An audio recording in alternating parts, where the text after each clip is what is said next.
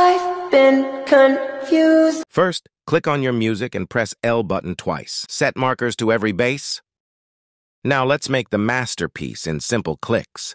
Select the video, go to time, and enable time remapping. If there is no keyframes created automatically, create one at the start and second at the end of the video, and move the second keyframe to the moment where the bass drops. Cut the rest of the video, select both keyframes, and press F9. Go to Graph Editor.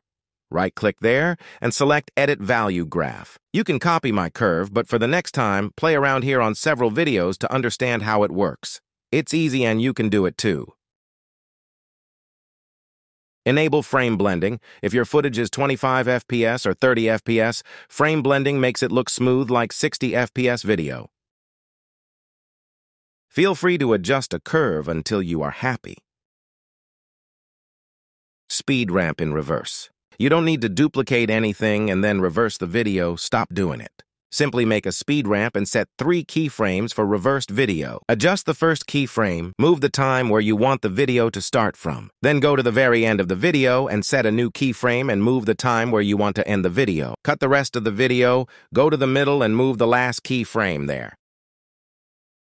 Now copy the first keyframe and paste it to the end of the video. Select all 3 keyframes and press F9. Go to the Graph Editor and smooth out the reverse speed ramp.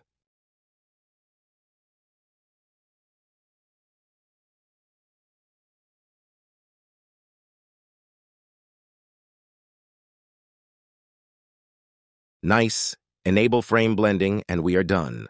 I've been confused as of late. Hope this video was helpful. Thanks for watching.